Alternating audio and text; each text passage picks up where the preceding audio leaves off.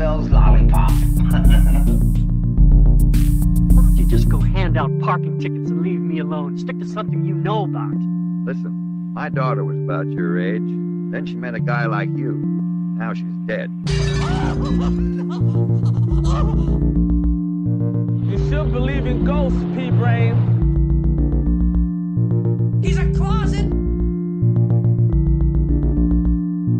Don't hurt me, please! Don't keep me waiting for those onions, Herman! This is all the whiskey you possess? Everyone out of the way of the bulldozer! Hello, and welcome to Hello, This is the Doom Show. I am Richard. Folks, I'm joined by the tallest man in the room where he's recording, Simon. Hello, Simon. Boogeyman! I'll tell you what I thought that kid was saying. Leah and I had to translate. I thought he was saying, Fleabag! And then we rewound it like 5 times, and we kept hearing Fleabag. And then the second time he says it, we were like, oh, he's saying Boogeyman. That's not as good as Fleabag. Fleabag! No, yeah, do a bad lip reading this whole movie. Fleabag! And it reminds me now, have you seen the one that they did of, somebody did of Slayer's Angel of Death, where it's Hey Johnny Depp instead? No, that's awesome. Oh my God. So folks, we have a very, very requested request from our buddy Mark, contributor to the Doom Show. Yes, thank you, Mark. Yes, thank you so much. Oh, what were you going to say? Oh, should I? Do it. Oh, hi, Mark. Oh, hi, Mark. Mark had a request, and he would like us to talk about Boogeyman from 2005, the hit film directed by Stephen Kay, starring Barry Watson, Emily Deschanel, Skye McCall, Bart Tuziak, Tori Mussett, Andrew Glover, Lucy Lawless. What? Okay, he didn't want us to talk about the 2005 Boogeyman. I thought you said Barry White for a minute as well. Oh, The 2005 Barry White. How's he doing? No. Somehow this movie that we're actually talking about is only 0.4 votes higher, or 0.4. It's not very well reviewed. But anyway, I digress. I digest. That was a dumb joke. The Boogeyman from 1980, directed by Uli Lamel. Uli Lamel, one of the weirdest motherfuckers. This guy's career is all over the place. I used to mix him up with Uwe Boll a little bit. Oh, yeah. I think it was just the ooh sound and the fact that they're, frickin' Germans or whatever. Yeah, that's a good point. Oh, I keep forgetting about him, and you just reminded me of a movie of his that I think exists. I want to say I didn't hallucinate. It was the one of the Postal. I think that was based on the PC game, possibly. Yes, he was the Postal guy. Yes. That's funny. Now, you know what? We got to do House of the Dead. Yes, totally. You and I have got to do House of the Dead someday. I tried to get rid of that movie, and I love it too much. It's so weird. It is like, it's too weird to be bad, exactly. But Uli Lamel, I'm not super familiar. I was shocked that he had so many movies. 66 movies, documentaries, and whatevers. I need to investigate some of his later films. But I've seen Devonsville Terror, which I highly recommend. I still need to see that. It's oh God, the kittens are wrestling. Ooh, we got hot kitten action. That sounds terrible. I've seen The Tenderness of the Wolves, which is very interesting serial killer film based on a real case. And I have seen Boogeyman 2 and Return of the Boogeyman, which he has nothing to do with except for the flashbacks. But yeah, he's prolific.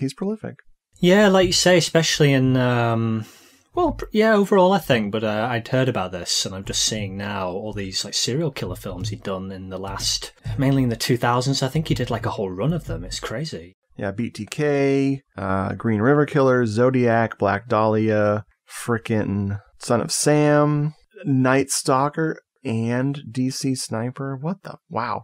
That's bizarre. And yeah, he acted a lot. Did you had a chance to see any interviews with him or read any? It's no, I did not. Yeah, there's a interesting one on this 88 Films Blu-ray, which I'll come to later. There's a bit of trivia which will, if it's true, will fucking blow your mind. Okay, I'm ready for that. That's hot. Cool. Yeah, this movie has a fair amount of strangeness about it, especially when we get into the sequels, whatever they are. Mm. This was a video nasty, but this was not one of the persecuted films. No, I think it and Revenge of the Boogeyman, either they were on the list, or how did they refer to them? The dropped, however many it was. Yeah, Section 2, non-prosecuted. Mm-hmm. Shout out to the Doing the Nasty podcast. Ah. Love that podcast where they go through all of the video nasties. Section 1, Section 2, and I believe they're on to Section 3 now. Cool, I need to check that out. Can't recommend that show enough. This was eventually released uncut, but it took a long time. They had problems with the sexualized violence in the movie, and I think initially they had problems with the kids being involved, because there's we'll go through the whole plot here in a moment. We'll spoil the whole movie, but there are children that are involved in like some violence and some harrowing situations. Yeah. Get used to it if you're watching those sequels. Return of the Boogeyman, ladies and gentlemen. Just stop it. Okay.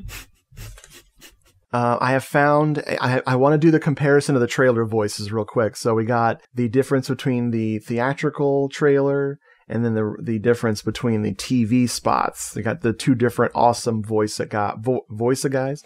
When you were a child... did they warn you about the Boogeyman? When you were a child, did they warn you about the Boogeyman? I tried to find a British person saying Boogeyman, which I did for the Boogeyman 2 trailer. Now, Simon, you are from the England place, which is right next to, it's between Arkansas and Ohio here in the United States. Boogers, like snot, are called bogies over there, right? Yeah. So the Booger Man, we're dealing with the snotty guy under your bed.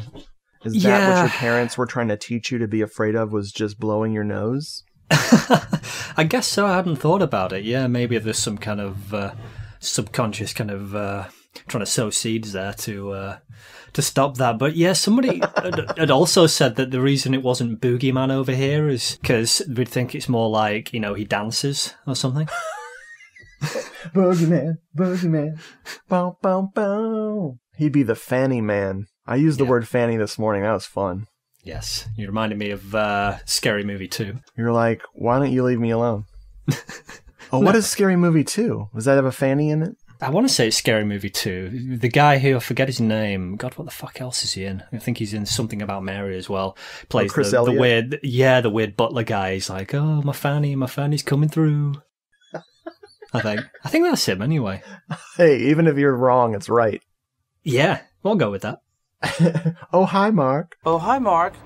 So here comes the American trailer here for The Boogeyman. When you were a child, did they warn you about the Boogeyman? The Boogeyman.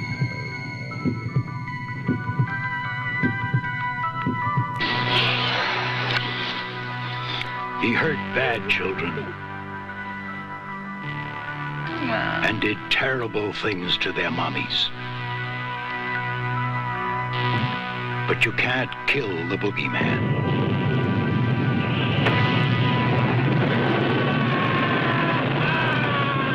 Now, the most terrifying nightmare of childhood returns.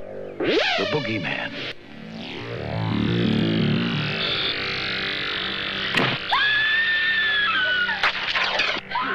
The Boogeyman. He's going to get you. And you.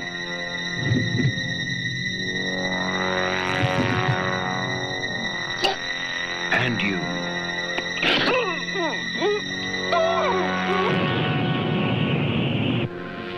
You're not going to scare me. Had its own power.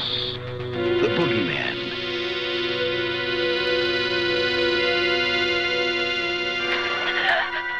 You can't hide from him.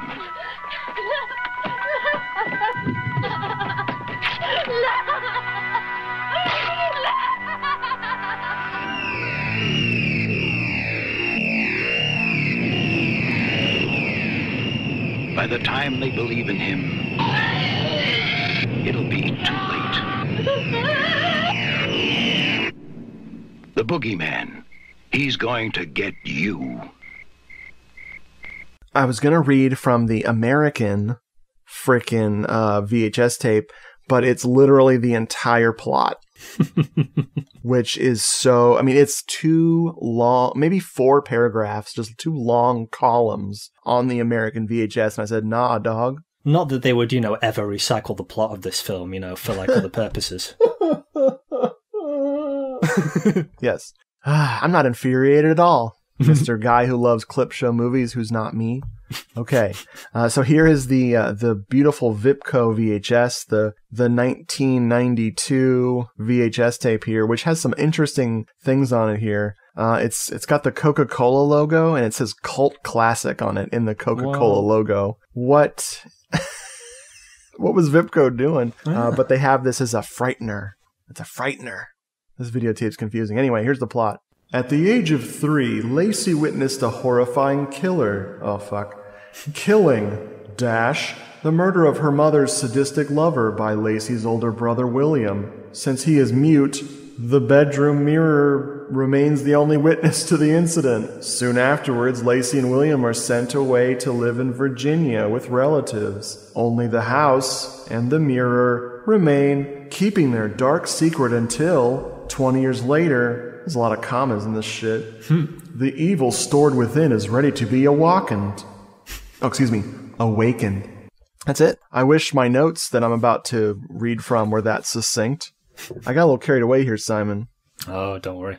We're going to do this. So, The Boogeyman opens with some titles to tell us who is responsible for this movie. Some ominous whooshing over the title as well. This frickin' soundtrack, boy. I'm going to go ahead and say one of the things about this movie is its soundtrack. Yeah. It is very memorable. I don't know if you have seen the dude on YouTube, Lampy Man. Yeah. What is he did a Video Nasty review show. He did, yeah. And he always used the music from this movie as his intro for many years. Cool. If you guys find, let me look up, because I really recommend you guys check out his reviews. Lampy Man, Lampy Man 101 on YouTube. He does a series of Francos called Francophile. He does In Extremis, where he talks about really extreme movies. Cynical Celluloid is just great stuff. So find any of these things. He's really awesome. But yes, the Boogeyman music, dude, by someone named Tim Krog, or Krog. He did the music for this, and then, of course, it got reused in Boogeyman 2, and that's it. It's a damn shame, yeah, because it's really good. And I was going to say I want a Krog synthesizer now. That would be so awesome if it was just Uli Lamel misspelling Korg. I think it's a good joke. I like it. I love Korg. I have many little Korgs. I'm a Corgi enthusiast. Of course, we're gonna do the sequels today. We're gonna talk briefly about the sequels, very briefly about Return of the Boogeyman, as briefly as humanly possible. Like, we'll mention that it exists. But Boogeyman 2, yes. Oh boy. Oh boy, indeed. But yeah, this music is fucking awesome. I need to buy this score on vinyl, man. Yeah. Did you see that? I think I sent you some kind soul. They'd put a video of theirs playing on YouTube, and they had a little... I've never seen one of these before. They had before it included with it a CD vinyl that you said, don't put this in your CD player. It is actually vinyl. It seemed to be, as far as I can tell, just a recording of the trailer put on this little thing. I've seen mini records that like the something like that, but no, I've actually never seen that. It was really weird. I wasn't sure what I was looking at. And that vinyl is black in the center and green around the edges. Oh, it's beautiful. It's like, I love crazy colored vinyl. I think it's a really dynamic piece of music. Yeah. It has that really recognizable piece, but then it hits you with so many other things, and it's just, oh man. So yeah. Yeah, lots of nice little atmospheric touches and stuff. And one of the things about this movie is when it starts, you see this suburban neighborhood, you have this haunting synthesizer, you got the POV, and you quickly realize, I accidentally put on my Halloween 1978 VHS. Whoops. I'm watching the wrong movie. Oh my God. Oh, yeah, it's weird because, like, the opening, obviously, they're riffing off Halloween, but it kind of, the opening shot, how it pans down from those trees and everything, it's very Halloween 2 as well, like the opening shot of that. Yeah, this is a slasher movie combined with, like, Amityville Horror, and some other psychic movie. I'm not sure what.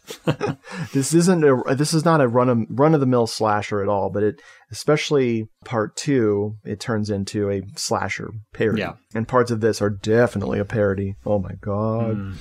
So we see this woman in her house. This is Kinky Mommy, and Kinky Mommy, man, she likes to party. Boy, oh boy, does she like to party. This actress is Gillian Gordon. She was in something else called The Sister-in-Law from 1974. Didn't do anything else.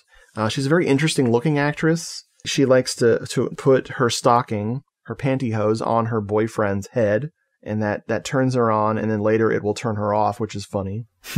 And I can't help but think of frickin' Christmas Evil during this part. Totally. Oh my God, it's just so weird. This movie's great at reminding me of other films.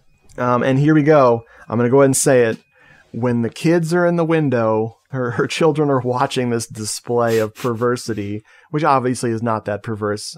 I know, Simon, you're into this. Not judging. I'm like, wow, Twin Peaks much?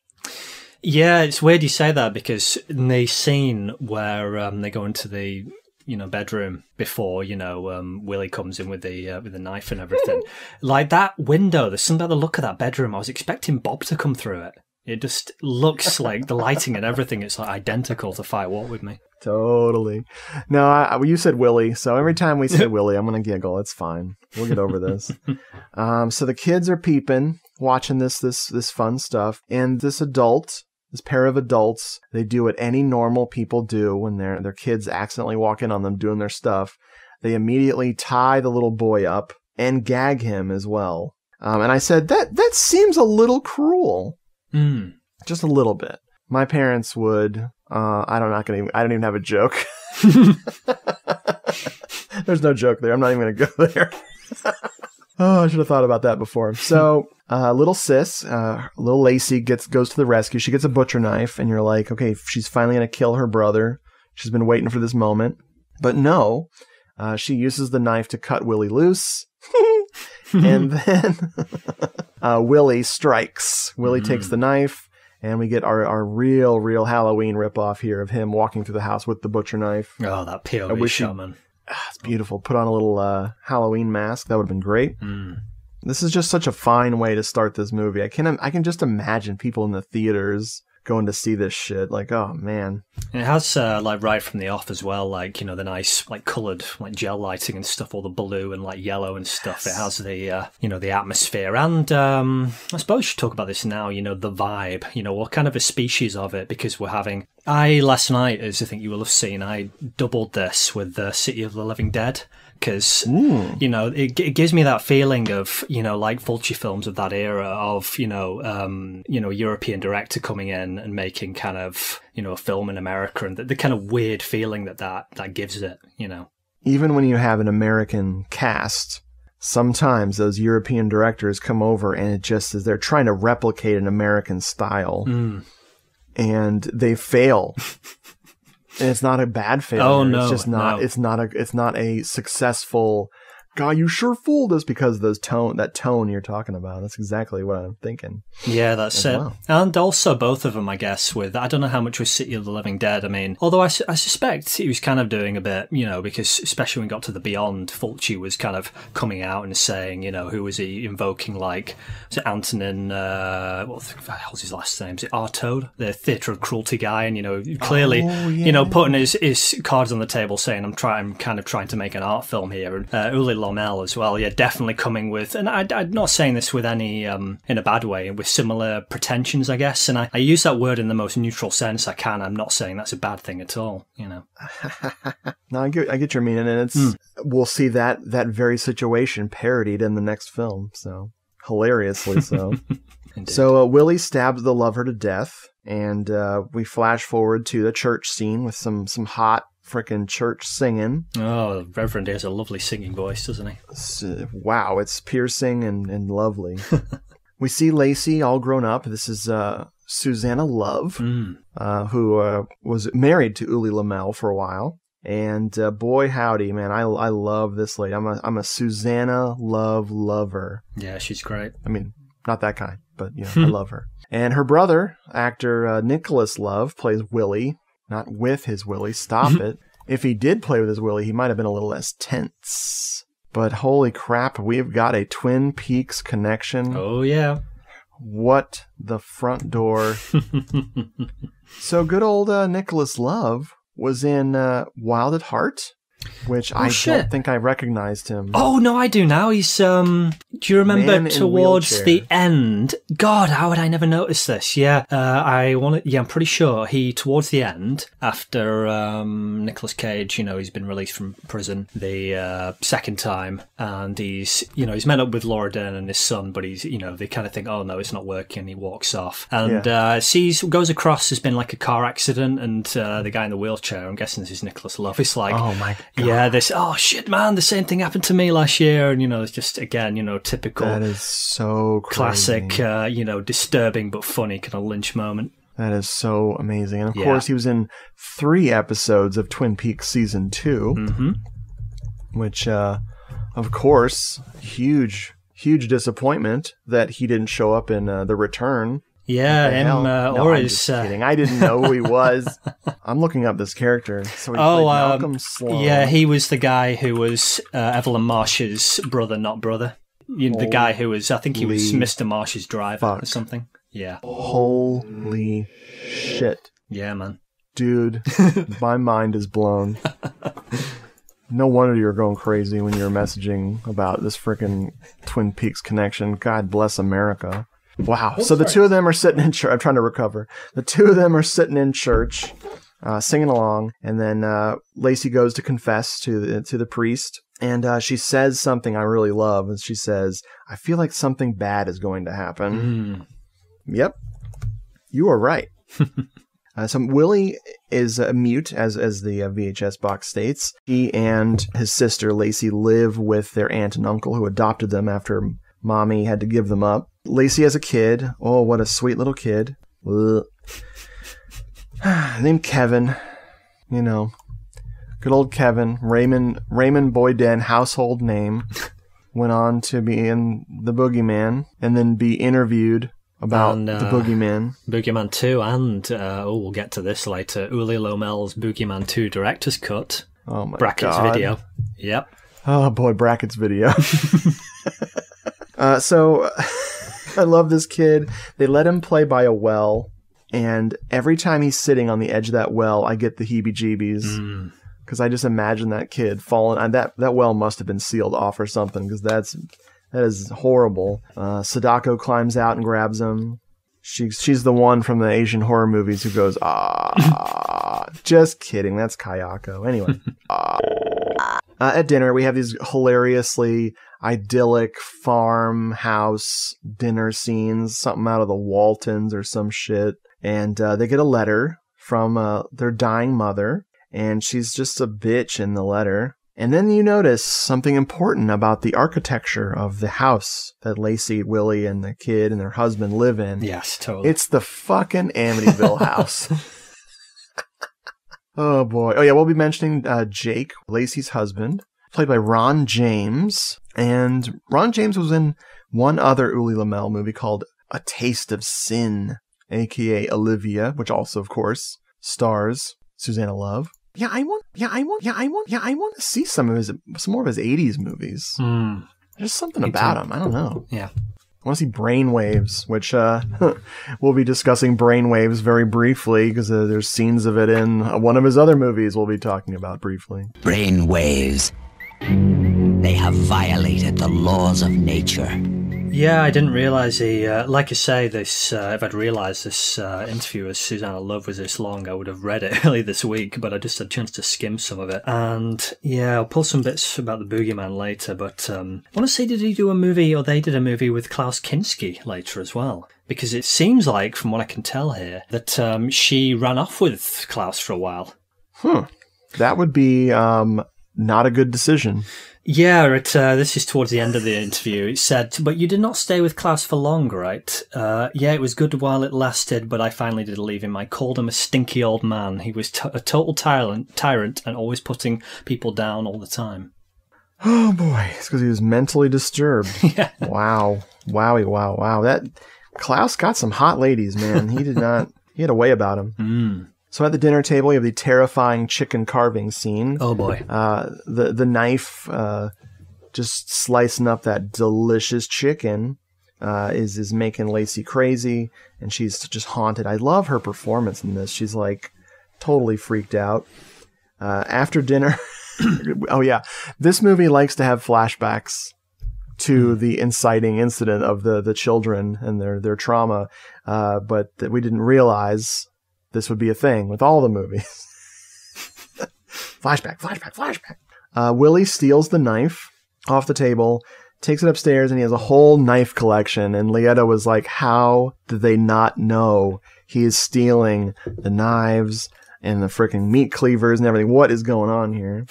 But he burns the letter from Mom, who's saying, come back. I want to see you one more time before I die. He's like, fuck you, bitch. We have this great moment where Lacey's in the bathroom with her kid. She's getting Kevin to brush his teeth, which, folks, I don't know if I've talked about this on the Doom Show before. We've been recording for 17 years now, so I probably have.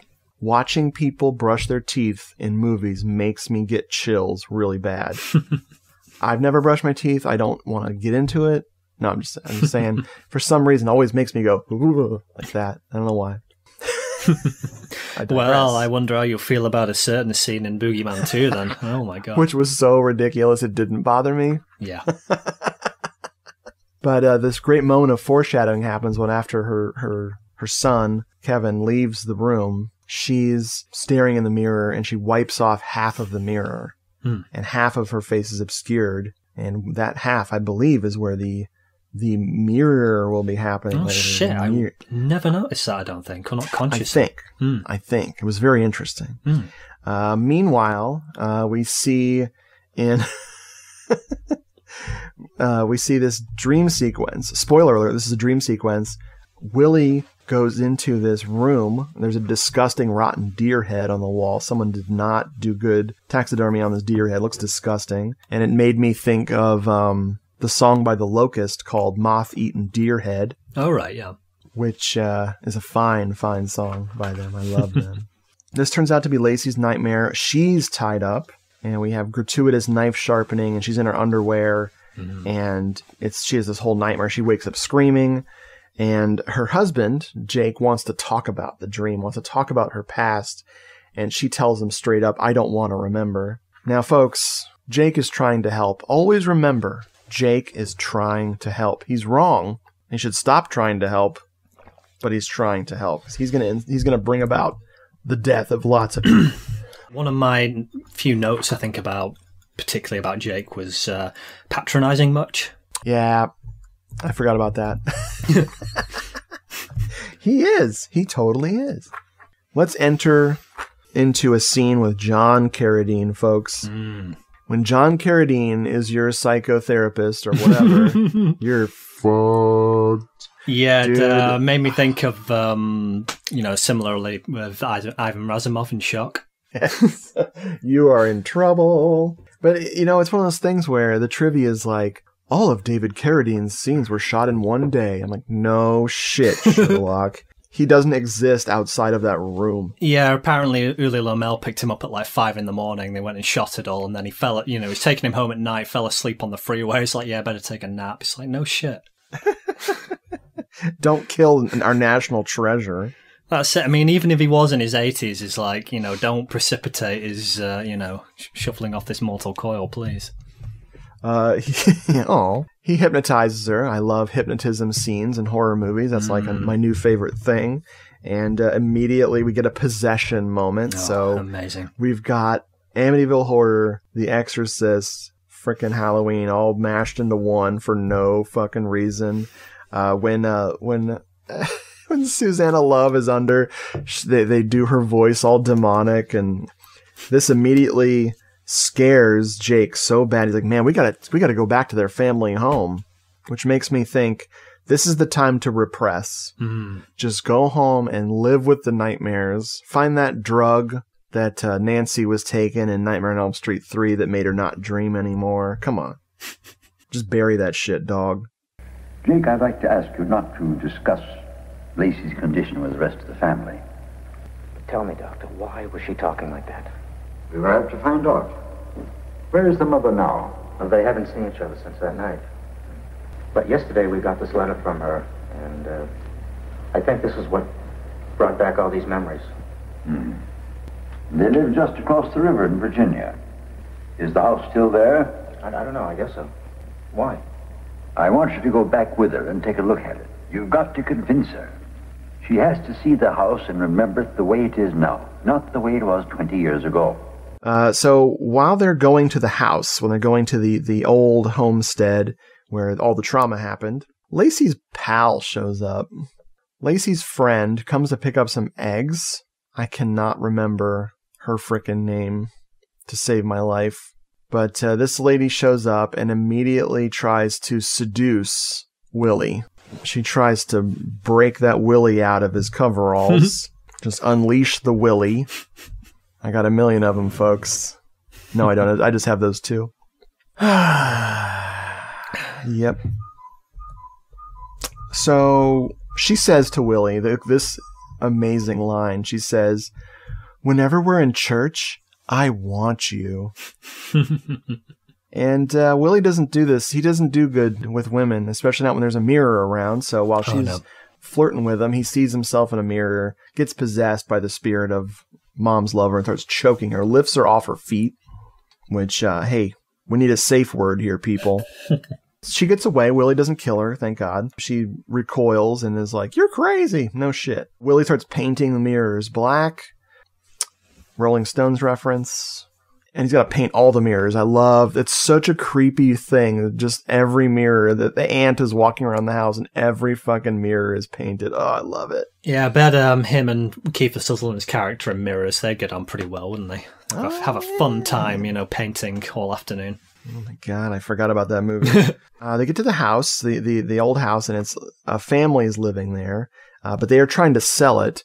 The parents are away, so the teenagers and the little kid, the Fleabag little kid, Fleabag! They are like, "Oh, you want to look at the house? Come on in." Of course, they lie and pretend they're prospective home buyers, start touring the whole place. Timmy scares Lacey by screaming "Fleabag" from the shower.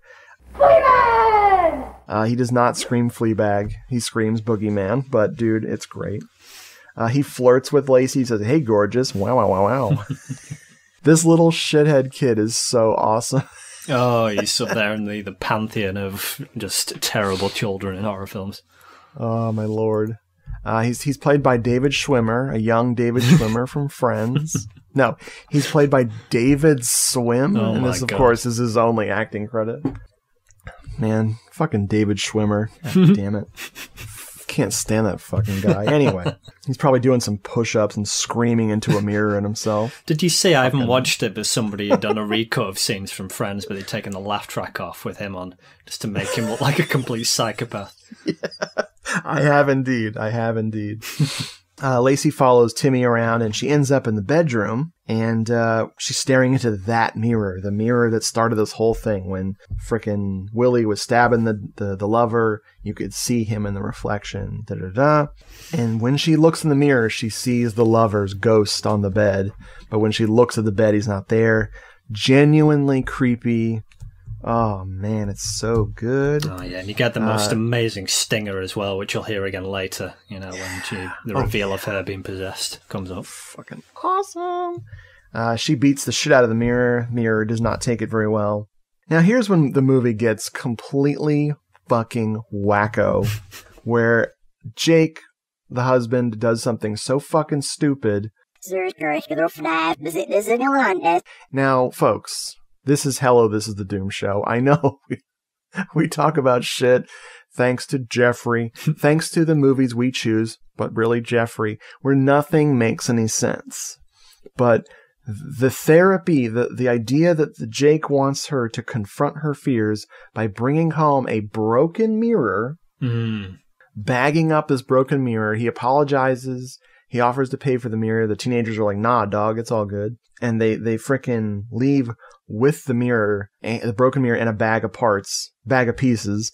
And fucking, she's trying to stop him. Yeah, it doesn't bode well either when she takes him to a therapist that has a giant mirror wall behind him, I think. Oh my god, it's mirrors, man. Mirrors. And he wants to take it back to the farm. And my favorite laugh out loud moment in this movie, for me, is when the movie cuts jarringly to Jake putting the mirror back together in the kitchen. Yeah. He has fucking reassembled this mirror piece by piece, and I laugh so hard. It does not make a lick of fucking sense. Oh, that's it, because just the sheer amount of time he must have taken, how insane he would look, when she saw him do that. So she's got horrible memories, and he's OCD motherfucker. It's so good. So back at the house, we go back to the teenagers. This is... I'm so bad at these teenagers' names. Maybe Jane and Susan, I think. Well, there's 4 people here who are just literally credited as teenager, so that doesn't really... Oh, yeah, well, those are probably the ones making out. Oh, later on, yeah, sorry, I'm getting ahead of myself, yeah. It's very confusing, It'll be Jane and Susan then, we think, yeah. They're hanging, the one girl, she's cutting up the biggest peppers I've ever seen. She's making some kind of a salad, and... these green peppers, they look like as big as heads of lettuce. I'm like, what the fuck? Must be in farm country or something. Yeah. I don't know what's going on. The one girl wants to cut her hair, but her scissors are missing. She goes looking for his scissors. Meanwhile, Timmy is eating his weight in ice cream. I had no idea what he was eating. He's taken one of those old-timey boxes of ice cream and has disassembled it to make it into a giant bowl, and I think he's intending to finish it. Yeah, I think it said coffee on the outside of it, so, actually God knows. Timmy. Fleabag! So he gets a naughty idea because the one sister's in the bathroom doing her thing, cutting her hair, and she's doing it. I always remember this actress as being completely topless, but it's my brain... making their flesh-colored top disappear. Yes, I hear you. So, because I'm a pervert. It's okay, so is Timmy, you're in good company there. Now, what is going on with these two? Because she presumes he's already about, although he's outside looking up at the window. Yes. And regarding Jeff, she's like, oh, he's so handsome.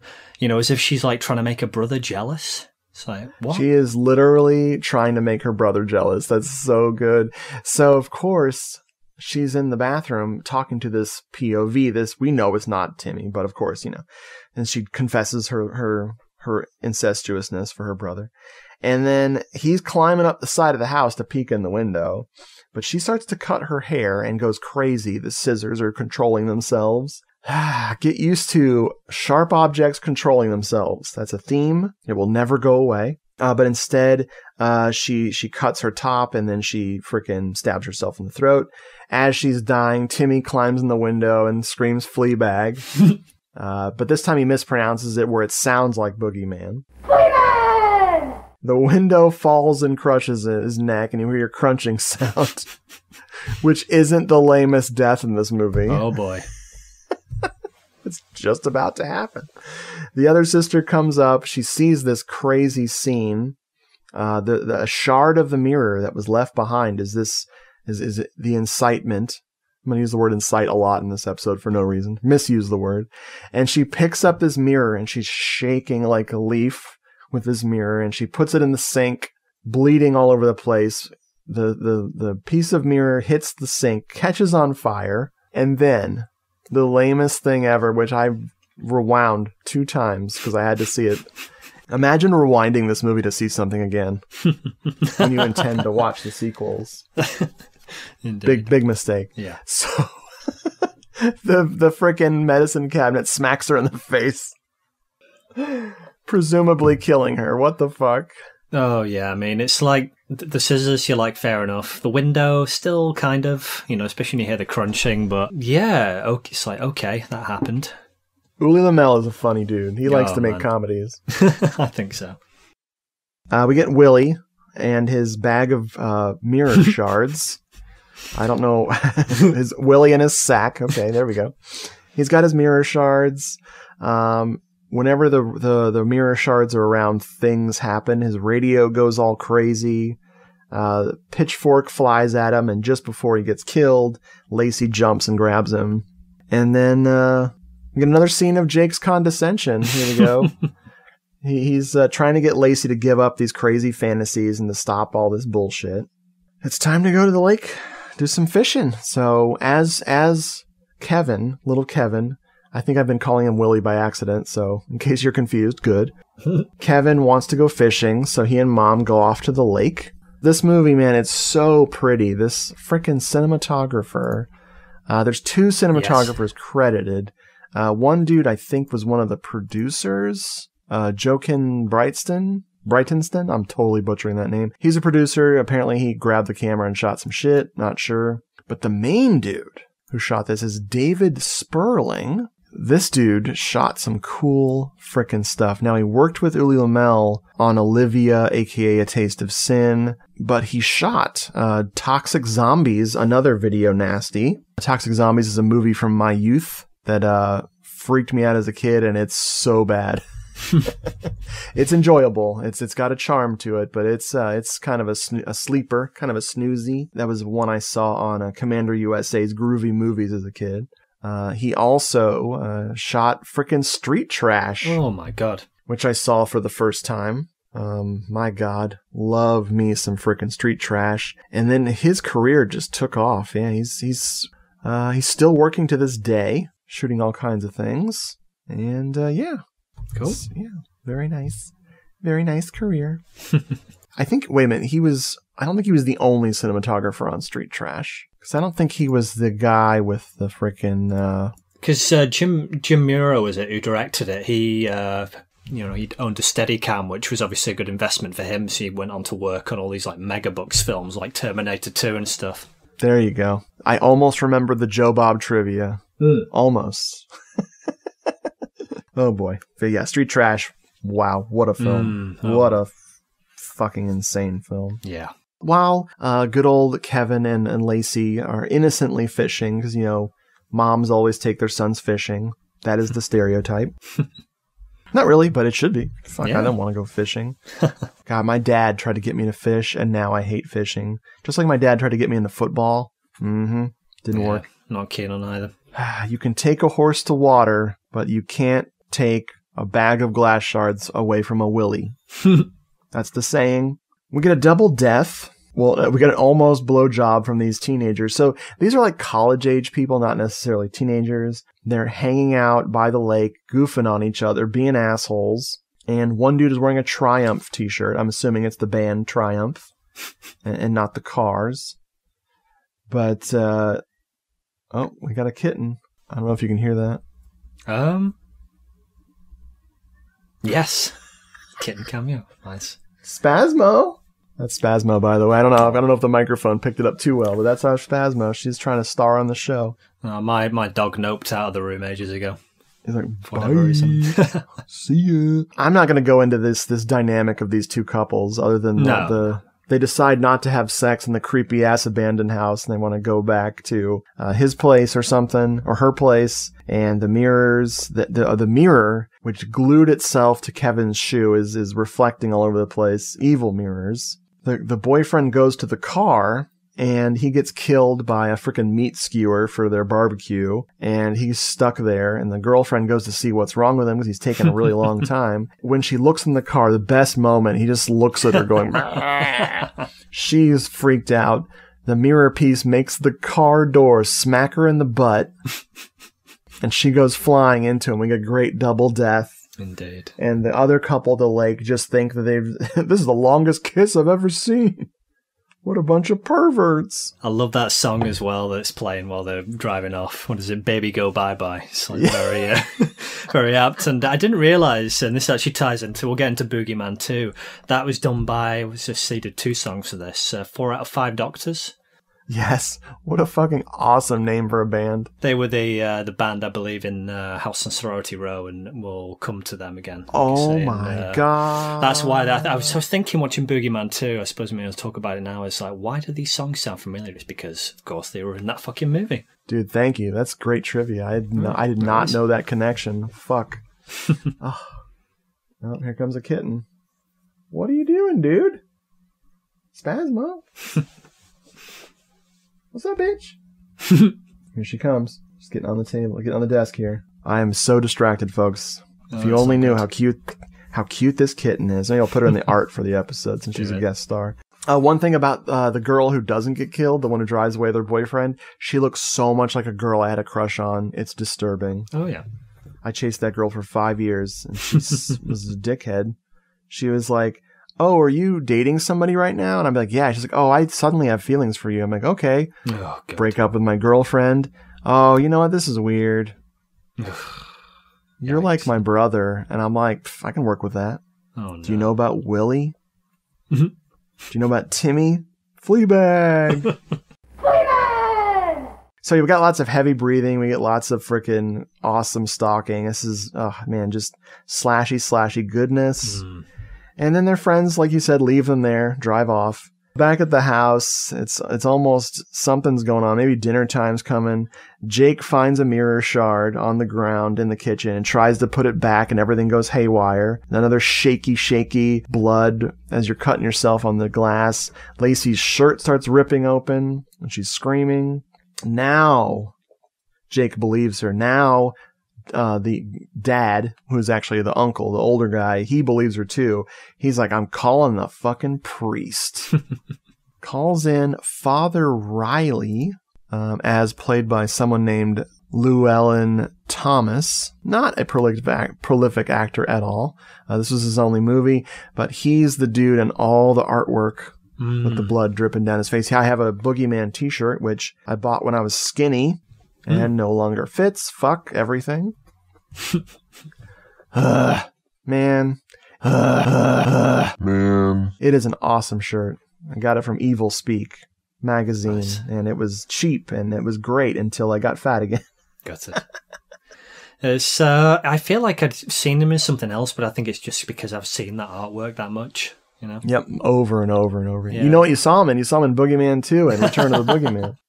Exactly. Priest comes in to save the day. Lacey is fucking losing her mind now. She's freaking out, and it's I can't help but love Susanna Love. Dude, she's so good in this. I can't stress that enough. Absolutely. She has a weird way of delivering dialogue that I think people interpret as bad, but I don't know, man. I like her. No, I think it's pretty straight up. She's literally praying to God to get her through this. It's, oh man, I feel for her. It's kind of funny that because, yeah, her prayers are answered, but I suppose that's because Dad's calling the priest in the previous scene, but it kind of works out nicely. And then, hold on, cat's on. Come on, move it. Oh my God. She's almost walking on my keyboard. I'm like, I don't want to know what's going to happen. Jake goes back to David Carradine. No. So dumb. This part is so fucking dumb, dude. It's now nighttime. So it's the end of the shooting day. So everyone's fucking punch drunk. Oh, it's so funny. Nothing happens. Nothing happens. Yeah, he's about to read him a previous case, which he thinks it might have some bearing. And then he's like, no, not interested. I'm going. Somebody says, do you yourself believe in evil as a tangible force? Oh, yeah, I forgot about this. And the priest just completely dodges this question. So it's like, oh, so this mirror has its own force. So I can't remember what the fuck he says. But anyway, the mirror, it doesn't like the priest touching it because everything suddenly goes red, I think, right after that. Oh, yeah, dude. It's so, oh, my God. So everything goes red. We get the mirror in the eye. So Lacey, the mirror, the piece has flown up and has gotten on her eye. It's just a wonderful thing. Oh, that shot is amazing. Oh, if I was a lady, like a sleek, sexy lady, I would totally cosplay as her. I'd get that frickin' blue dress, which looks like a bathrobe, weirdly enough, and just have the frickin' mirror glued to my eye. And dude, oh my God, so cool. Indeed. Both her aunt and uncle get killed in the barn. Yeah, it's oh boy. You know, even though it's off screen, I still love this, and it's very like I don't know, like Friday the 13th Part 3 or something like that almost. You know, just the barn's always a good slasher location. Mm-hmm. When Brad and I text each other, we noticed that BAM, the word like BAM looks like barn. Or barn looks like BAM. Yes. So I always text him like barn. That's great. That's just how fun Brad and I are. Look out. Jake comes home and Lacey's freaking cooking dinner and being completely creepy as shit. Yeah. Oh my God, I love it. When Jake finally gets a look at her, she's got the mirror on her eye, and he makes his eyes bleed, which is one of the most iconic shot from this fucking movie is when his eyes are bleeding in the kitchen. He's covering his eyes. Oh man. I just love that fucking sequence. Oh, it's wonderful. Absolutely. And it's showdown time. We're getting to the brawl, the battle for Lacey's soul, y'all. Lacey, what are you doing? Fixing supper, dear. Lacey, Ernest and Helen are dead. Oh, that makes dinner for four. Father Riley, you're staying, aren't you? Would you be a doll and fix me a drink? Lacey?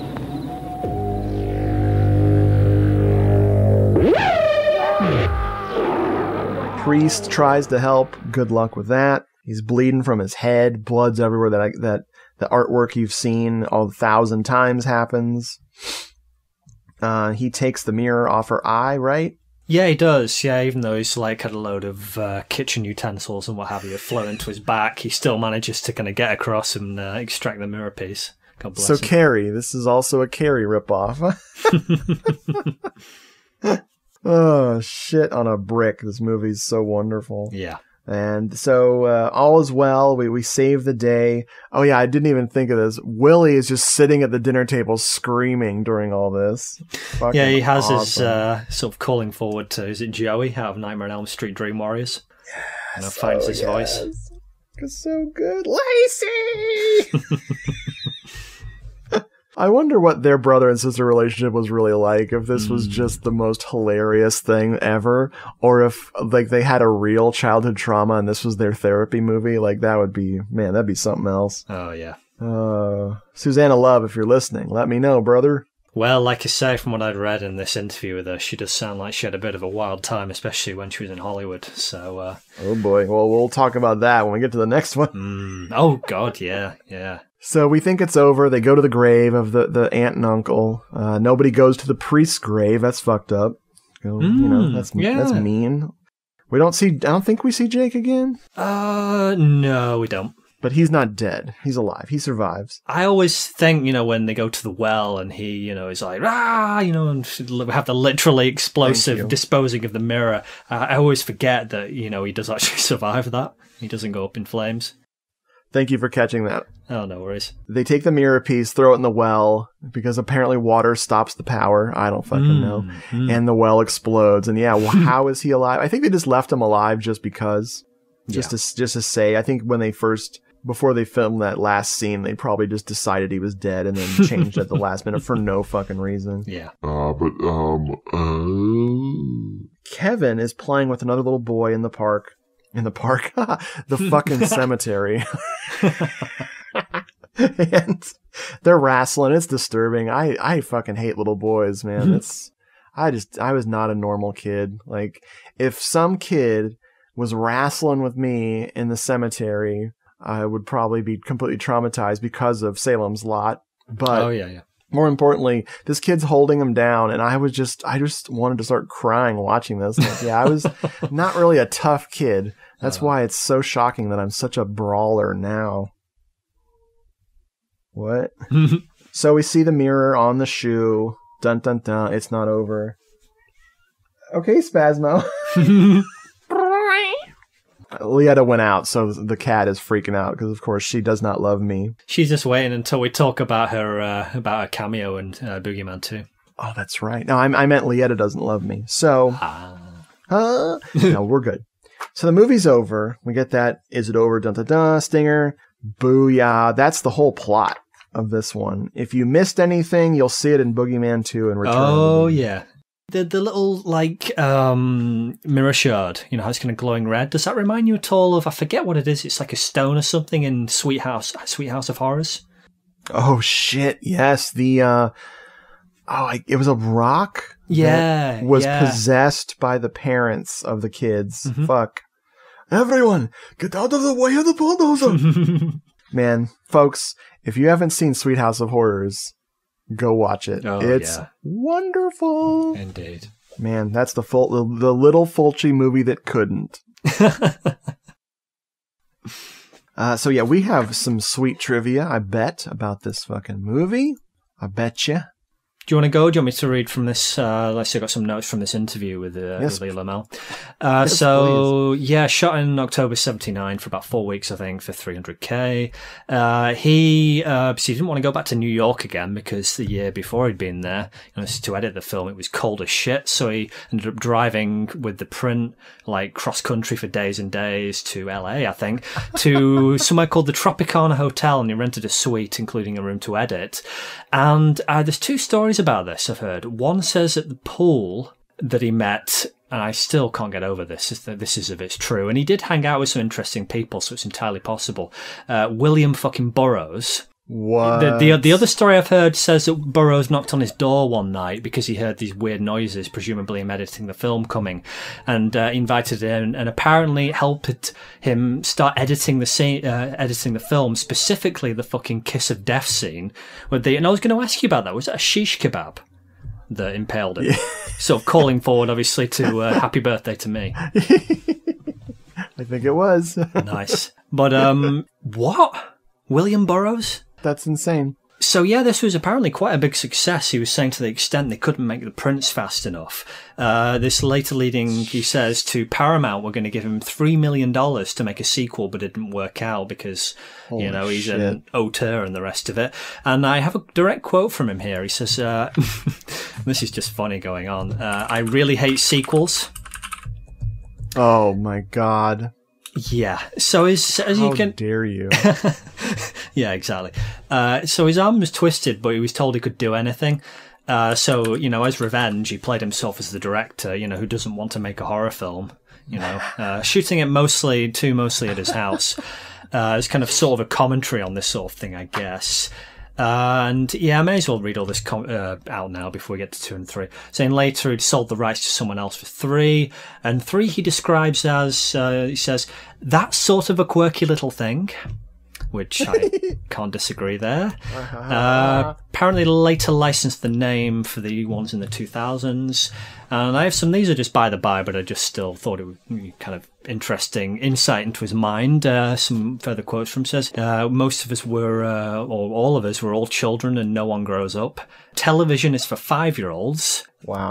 And yeah, he tried to do most of the takes in one because that's just kind of how he rolls, which leads him towards the end to, and this will tie into 2, to shit-talking Brian De Palma because, Uli Lomel's uber economical and De Palma really isn't. No. So yeah, he's a interesting bloke, I would say, was Uli. According to the trivia, there's a poster for Boogeyman in De Palma's Blowout. Yes, yeah, that. And since De Palma was they were making a bad horror movie in that movie, I wonder if Lamel was like, "Oh, fuck you, asshole."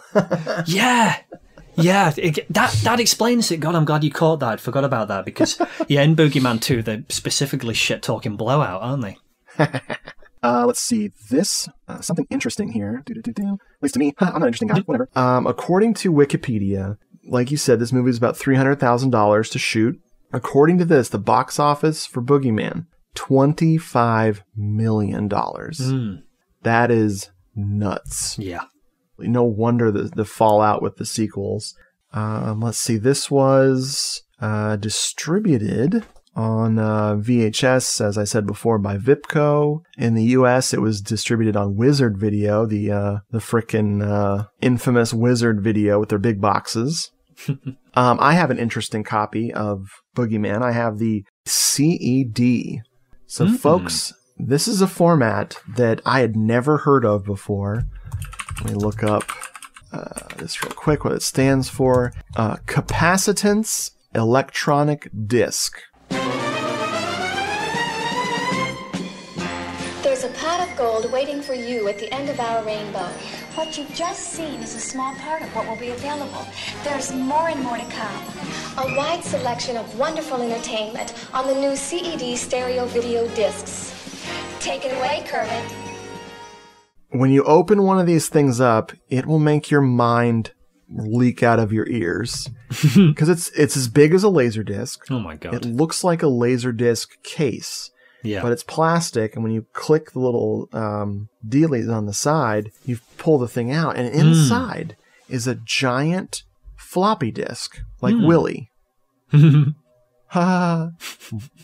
So it's crazy because you expect to see a silver disc like a laser disc, but it's literally this black freaking floppy disk with little grooves on it. It looks like a record. It's so neat. It's like a giant mini disc or something as well. Yes. Naf and I were at a flea market years and years and years and years ago, and we found this store at the flea market, at one of the worst flea markets in town. Oh my God. Leanne and I went back there a couple years ago. It was terrifying. That's the Gun Highway flea market for you Tampons out there. And the dude had, not only did he have a bunch of CEDs like Star Wars, Return of the Jedi, and all these films, he had a fucking CED player that he claimed worked. Wild. And I did not buy it. But then, even more years later than that, Nafa went back there and he found a box that we did not go through, and he found The Boogeyman on CED, and he found Friday the 13th Part 2. Nice. Which I immediately threw in a frickin' box and shipped to Brad. But of course. Yeah, and I still have the Boogeyman CED hanging up on my wall in the music room. That's why I'm so proud of it. Let's see, how should we do this? Do we want to talk about how we feel about this film now and then briefly discuss the sequels? Sure, I don't see why not. So I volley to you like the guy who punts the volleyball in golf. How do you feel about The Boogeyman 1980? Oh man, I fucking love this film. I'm trying to remember when I first saw it. I think I saw it before I picked up 88 Films he put out on Blu-ray over here. And just let me check. Apparently this is region free, and I'm guessing it's still available. So I better get that. Yeah, man. Yeah, it was one that I really dug right from the off. But in the last year or two, in recent rewatches, it has really become just like a firm favorite, just something I can stick on pretty much any time. Love it. Yeah, I guess I alluded to this before, but yeah, again, it's just really, me. I think you're kind of like this as well. A lot of among other things in horror films, there's a lot of reasons why we love these things, but mood and atmosphere is always a big thing. And this, like I said, just from like the opening shots, just has it in spades. Definitely assisted by the lighting and the score, especially. I say I was vibing out. Any time I watch this. Oh yeah, that's exactly where I'm at. I find this movie silly enough to goof on. Yeah, big time. Yeah, totally. But then it's serious enough. Where the elements of psychology and stuff is as trite as they can be, there's still a real performance. Oh, now the other cat. Now we got a Gorgon. Silent but deadly. Don't step on the keyboard. Fuck. Hold on. Get up. Oh my God, she's heavy. You have the performance from Susanna Love that just sells it. She really makes you feel for her character, and she really just obviously the director was very taken with her, as was the cameraman, because the camera just loves her. Yeah. And aside from a little bit of exploitation shots, there's no like shower scene with her or anything. She really just owns this movie, and it's just so freaking beautiful. Absolutely.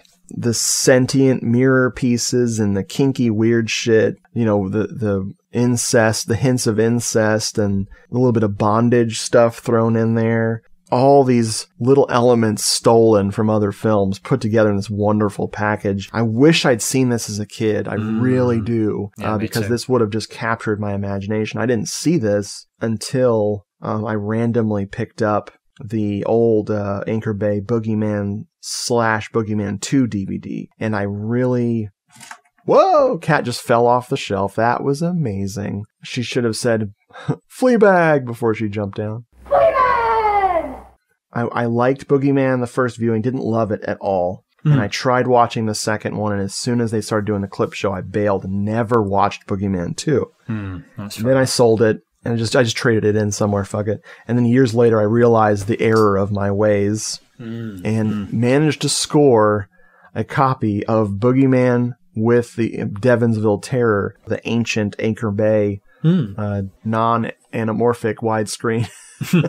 Hey, I'll take what I can get. The DVD looks great. I mean, it's... the early DVDs, they don't always look like shit. No, this is true. I did not watch the Devonsville Terror because I thought it was terrible. I watched 1 minute or less of it and just turned it off like an idiot. And 2018, I was, damn it, I'm going to watch all these unseen horror movies. Threw on Devonsville Terror. I might have read a good review of it that inspired me to finally get to it, but I fucking love that one. So that one will likely be happening on this show. Cool, yeah, like I said, I'm excited to watch that. I'm trying to whether I have it in a Mill Creek pack. I might do. You might just have it. Remember the original Boogeyman? Well, he's back, more terrifying than ever, in Revenge of the Boogeyman. A spirit of evil captured forever in the glass of a mirror.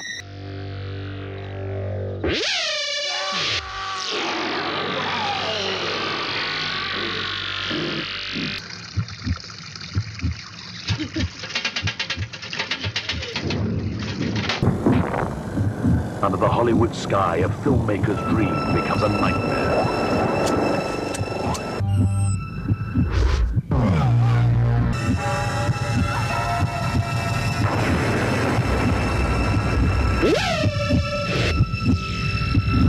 Once released, no one can halt the relentless revenge of the Boogeyman.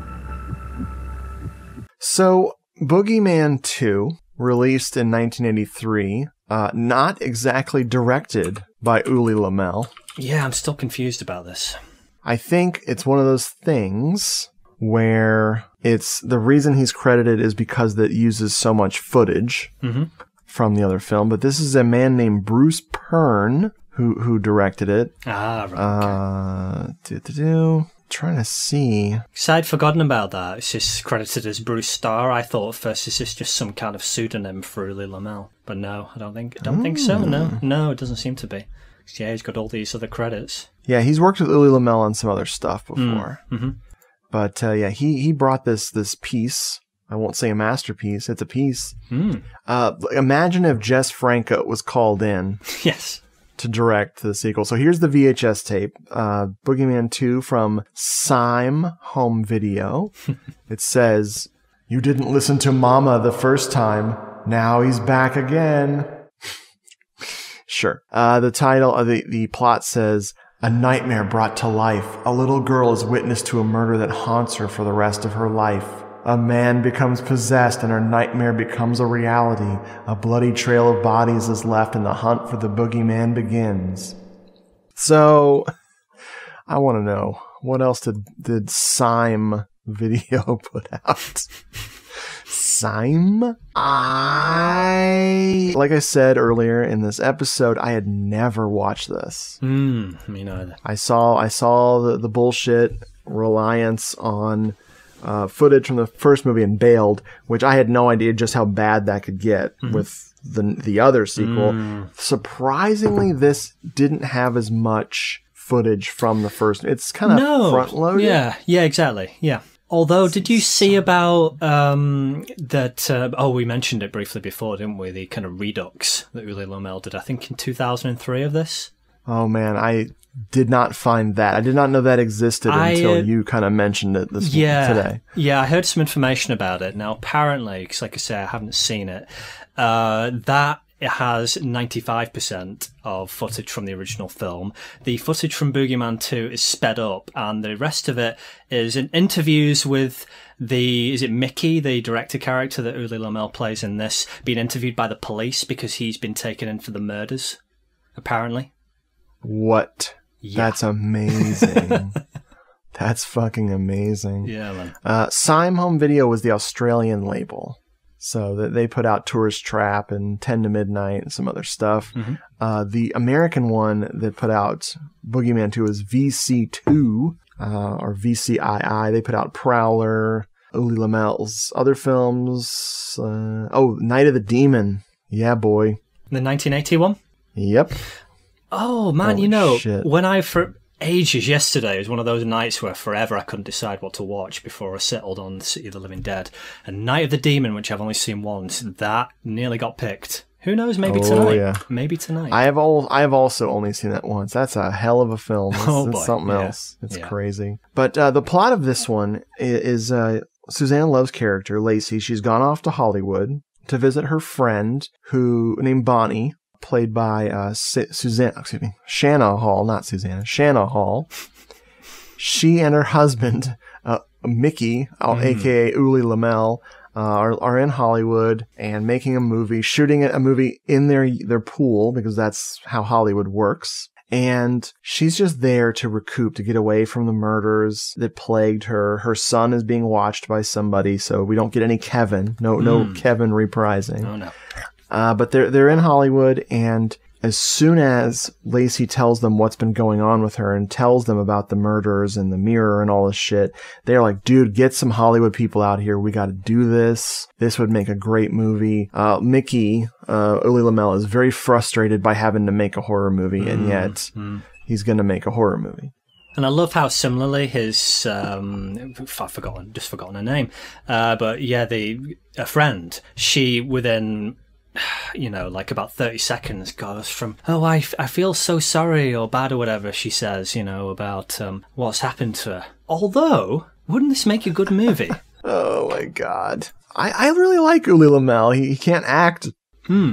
But, I mean, he's doing something. But there's just something about him. He's kind of cool. He's got the leather jacket on. Seems like kind of a punk rock badass a little bit. I mean, he says, and I can kind of sympathize with this, because I can go, from like, kind of, mood swings and the rest of it. He seems in the interview I watched kind of very chill and potentially kind of, sort of humble guy, but he admits, and this is, I think, why the Paramount thing fell through, that he can, if somebody crosses him, it's like, yeah, I want to beat the fucking piss out of him. Wow. Yeah. So a bunch of Hollywood assholes come over, and then I don't want to forget the frickin' butler. The butler is weird. Everyone's weird. Everything in this movie is so abstract and obtuse. All of it is just so strange. And the first person I thought of is our dear sweet Jeffrey, our co-host. I was like, this is a fucking Jeffrey movie. And of course he loves it. I messaged him and he loves it. But it feels like a frickin' Jess Franco movie.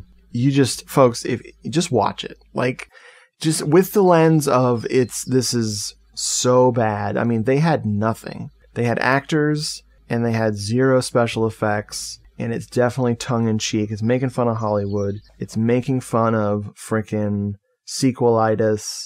And it's just perfect in its own terrible way. They had, other than blowing up a car, which of course it's quick cut, the car disappears and there's a big explosion, yeah. And the butler getting possessed by the mirror. Lacey's very protective of this mirror piece. Why? She keeps it with her. I guess she's trying to protect other people because she can't destroy it. Yeah. She's got it surrounded, I suppose, by all those like magical talismans or what have you. So maybe she thinks that, if we keep all that stuff together, it will, cancel itself out or something. I don't know. I can't even, dude. It's so funny. Then the butler is just so intrigued he has to go touch it. So he's running around using his psychic powers. He's possessed by our friend with the pantyhose. That was the moment where I was like, yeah, I fucking love this. And it was also around the time when the tape, the Betamax that somebody put on YouTube, started to break down. And before we got to, and this is when I knew you would love it as well. And I love this sort of thing as well. How much stuff is set around that pool at night, which again, that was where I heard the 4 out of 5 Doctors music, which was like, oh yeah, this is from House of Sorority Row, which is doubly weird because how much of that takes place around the fucking pool at night? It's like, what? Folks, I don't know what it is about me and swimming pools in horror movies. I just love swimming pools. It's just something super soothing about it. I love it, especially the way the light plays off. Oh, the dappled lighting and all of that. Yeah. This movie's, oh man, there's something about it. It ain't good, but it's something. I lost my train of thought. When you're talking about the tracking, the tape being just trashed, there's parts of this that look so bad. Like, anytime they cut to the flashbacks, it is you can't see what in the world even they're trying to flash back to. Good thing we already saw it. Hey. God, yeah, boy howdy. But yeah, this is, for my expectations, were not even in the garbage. They weren't that high budget. You know, they were in the slurry pit, if you will, for you British listeners out there. Oh, and I just could not believe how entertained by this I was. How it is such my vibe now. I hear that. Thanks to Jeffrey. It just seems like, and I said this, I don't know if I said this to you. This feels like a little film we covered on the show called The Urge to Kill. Oh, rings a bell. I don't think I've seen it. Just like The Urge to Kill without the computer. It is just the same movie. Sleazy Hollywood types getting killed. In Urge to Kill, it's sleazy music people getting killed. But yeah, this is fantastic. I don't recommend it. Well, if you don't have that taste, if you don't like quiet, weird. I'm gonna just here's some dialogue from the movie. This is a typical scene from Boogeyman 2. This is what we're dealing with right here. May I serve dessert?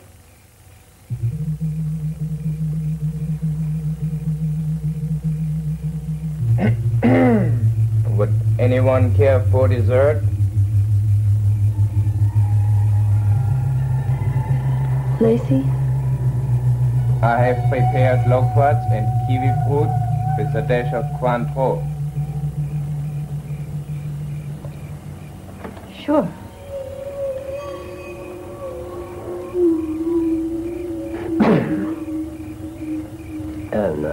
No,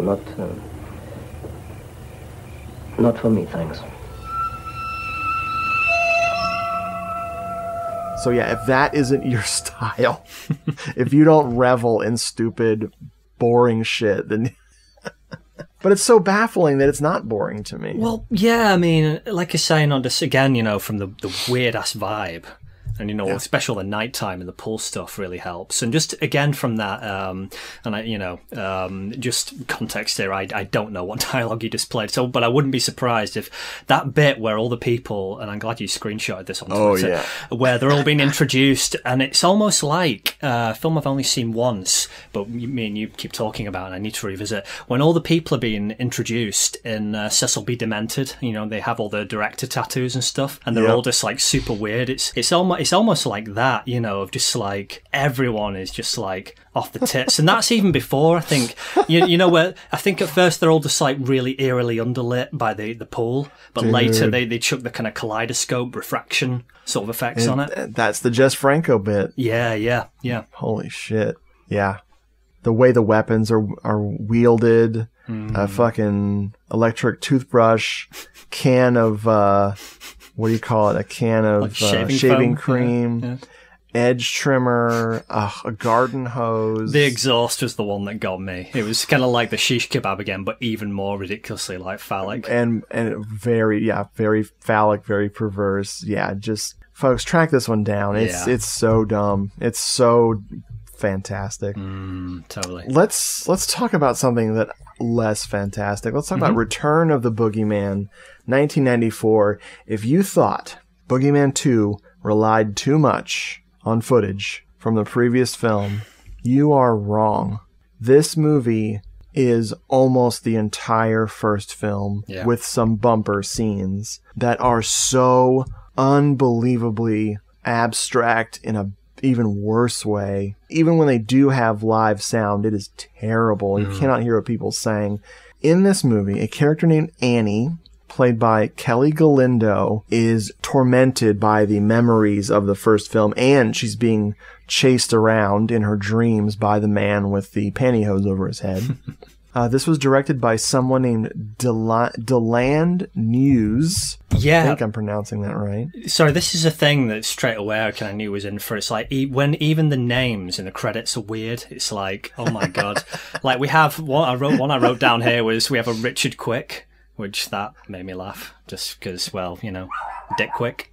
Oh, I hear a Dick Quick barking. Oh shit, yeah. How could we not? I'm just like used to it. I almost blocked it out for a minute. And in the end credits, we have the costumes are by somebody called Alida Valley, but spell like Valley Girl. Oh, that's so cute. Yeah. So not that one. Deland News, the only other horror film I think that he did was something called The Chilling, which he co-directed. It's Linda Blair. Oh God, Dan Haggerty's in it. Oh boy. Troy Donahue. Okay, fuck. I need to see The Chilling. I want to chill. I'm going to chillax and watch The Chilling. That sounds great. Yeah, man.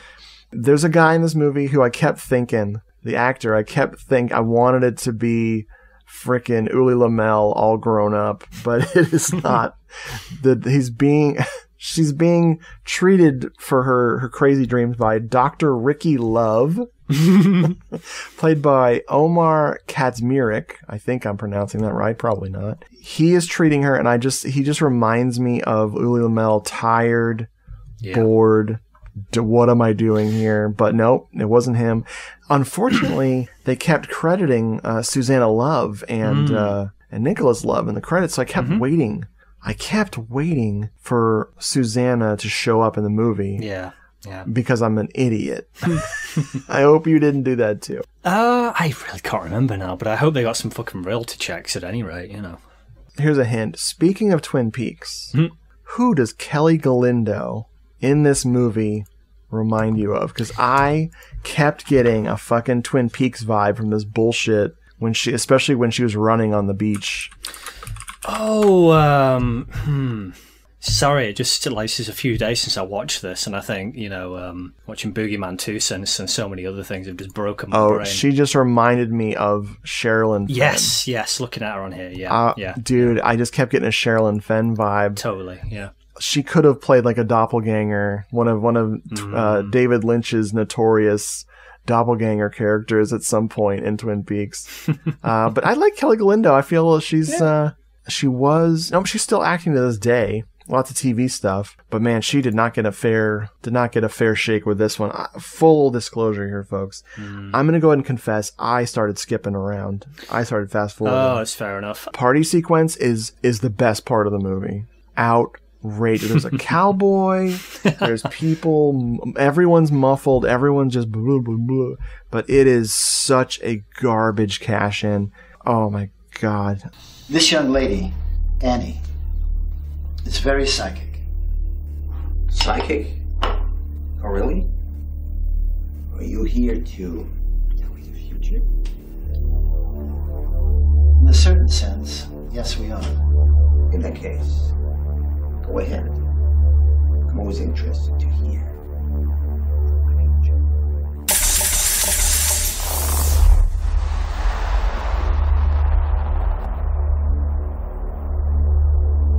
So this murder is supposed to take place in my house? Yes. 1754 Willard Drive, right, Annie? Yes, 1754. In my bathroom? That's right. At midnight.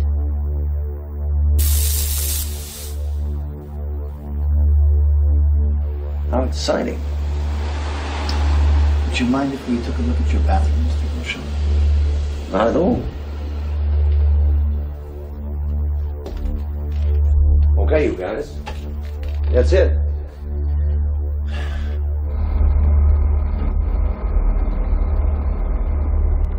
But dude, yeah, this movie, I hate to harsh on something, but this has earned its 1.4 on IMDb. I know I sound like I'm obsessed with fucking IMDb ratings. I'm not at all. No. But this is one of the worst things I've tried to sit through. Oh, I understand. I mean, I think because, at least with Boogeyman 2, it's like you say, it's mostly front-loaded with the reused stuff. And there's not, I think the original stuff in the movie outweighs it because it's that special. I just think it's fucking magic, even though I said to you before, going from what some of our friends on Facebook said, God bless them, I felt like, as I said to you, am I brain damaged in loving this movie? Yes. Shout out to a couple of our buds in the multiverse group for just telling us we're insane. And I think they'll be glad to see we have indeed covered the original as well. But with This third one, yeah, there's so much of it. It was like I've got very few notes, so I may as well read them. There's so much of it. Part of me thought this is like the weirdest audio commentary ever. You know, and yes. In other ways, so like you say, the really bad sound and just the mind-boggling, just what the fuck is going on ness of it made me think this is kind of like the boarding house of like horror sequels or something. I couldn't, you know, and that wow, you know, people take that for what it's worth. But no, I hear you, and I, being a complete masochist, didn't actually skip any of it just because I was that into the kind of weird vibe of the done kind of narration and the music over everything. And thankfully, you know, it's also, you know, that said, it is quite, you know, it's 75 minutes, quite short. But there were a few things which did kind of blow my mind. Not least of all, there was a line near the end about stockings, which was just fucking incredible. It was, I can't remember whether I don't know whether you caught this or not. Probably not. Yeah, basically it's like, and kind of spoiler alert, I guess, but you know, because of the guy who she keeps seeing with the stocking over his head, the kind of arc she goes on at the end was, and now it's all over, at least I can put my stockings on without yeah, like freaking out or whatever. I saw it. That is a spoiler, man. No one's gonna watch it now. Yeah. Whoops, my bad. I finally won the battle over evil. The man with no face is gone, and Natalie is alive. I'm finally free. Dr. Love and Natalie set me free. Now I must try on my stockings to prove to myself one last time that I am free. But here's the thing, folks. The Boogeyman series did not end there. Oh shit, I nearly forgot. There is a film that was completed, not released yet, called Boogeyman: Reincarnation. Uli Lamel passed away in 2016? I want to say? Yeah, around then. 2017. So late 2017. So he almost made it to 2018. But he made a film called Boogeyman: Reincarnation with someone named Skylar Radzian and himself. He plays someone named McDuff. So Uli Lamel back on the big screen. I don't recognize any of this cast. I've not seen this. But man, I think there's a trailer for it. Yeah. And it doesn't look half bad. It definitely looks like a direct to streaming or direct to video 21st century movie. Whatever that means. Who knows? I'd watch it. I just don't even know. It's again, so it looks weird as fuck, you know. Released posthumously. Well, folks, hopefully released posthumously. Yeah. But Skylar, she's a very interesting look. She's just got a strange look about her. But yeah, she's one of those up-and-coming actresses. She's been in stuff since 2015, making all kinds of things. Lots of short films, so we'll see. Maybe she'll be the next Scream Queen. I would watch this before I'd watch that new Don't Go in the Basement movie. That didn't look too hot. But fuck it. I'd watch both. You know? Why not? Oh, so Simon, we went on a journey. Oh boy, now. Big shout out to our buddy Mark. Yes, for again, thank you, Mark. It was very, donating very generous to the show. Yeah, dude, you gave, and then you gave more, and we were like, what? So happy to finally get to one of your requests. Well, yeah, like I said to you, I was, itching to cover this anyway, and even more so after that. Yep. I believe this is already on our list. The sequels weren't, but here we are. No, I'm glad I finally watched them. I remember years ago in one of those Video Nasty sets seeing a trailer and a brief discussion of Revenge of the Boogeyman. I thought it looked, I know what you're saying about expectations. I was expecting something, the reused footage aside, expecting something interesting. And I think I certainly got that, but I was not expecting to get something that I cannot fucking wait to watch already. And that night I was scanning like Amazon and eBay and stuff trying to find a DVD, like a DVD or a better copy of it. Yeah. It's out there. Well, folks, thanks for listening. And oh, hi, Mark. Oh, hi, Mark. Oh, hi, Mark. Bye. Good night. And we're done.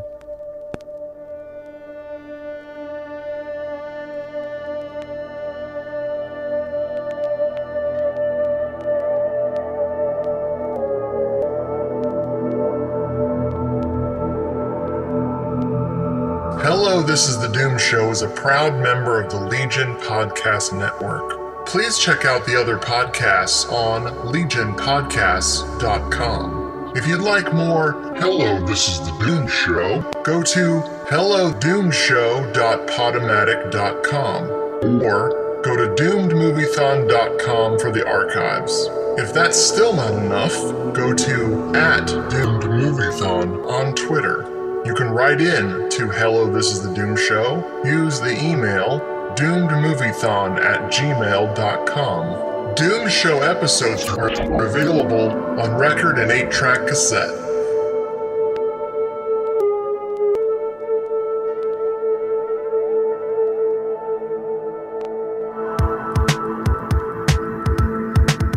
If you enjoyed this show, then make sure you check out the other great shows on the Legion Podcast Network, like Cinema Psyops, Cinema Beef, Devour the Podcast, Duncan and Bo Come Correct, Exploding Heads Horror Movie Podcast, Friday the 13th, Get Slayed, The Hellming Power Hour, Hello, This is the Doom Show, Hero Hero Go Show, Kill the Cast, Underwater Kaiju from Outer Space, Jerry Hates Action, Legion After Dark, Mental Health, Obsessive Cinema, Discourse, Pick 6 Movies, the podcast by The Cemetery, the podcast on Haunted Hill, the Psychosemantic Podcast, Rick Radio, House of Wax, Dude Looks Like the 80s, Rabbit and Red Radio, the Shadecast, Short Bus Cinema, 2 Drink Minimum Commentaries, the VD Clinic, Who Will Survive Horror Podcast, and Witch vs. the Doomsday Clock. With such a wide spread of shows, there is guaranteed to be a niche for you to fall in love with.